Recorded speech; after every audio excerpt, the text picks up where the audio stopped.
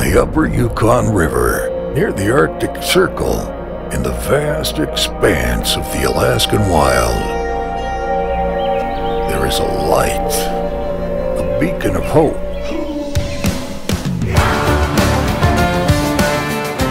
And the reason we built a camp in the middle of nowhere is because there's a lot of wonderful people who happen to live in the middle of nowhere. And they just need some real positive input. They need someone who believes in it. In spite of tremendous odds, danger, and cost, they are united by a cause to build a place of healing for Native youth in the middle of the harsh climate of this wild country. To make this work is through prayer and believing in each other and remembering what God has called us to do.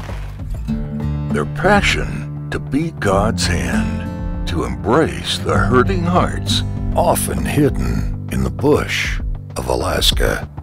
They are Alaska Missionaries.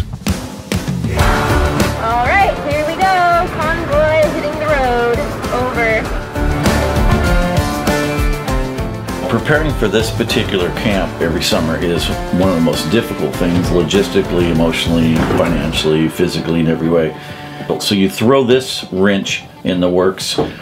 Your wife has breast cancer and is going to go through major surgery. So we decided not to cancel Camp Nahshii. We knew Camp Nahshii had to continue.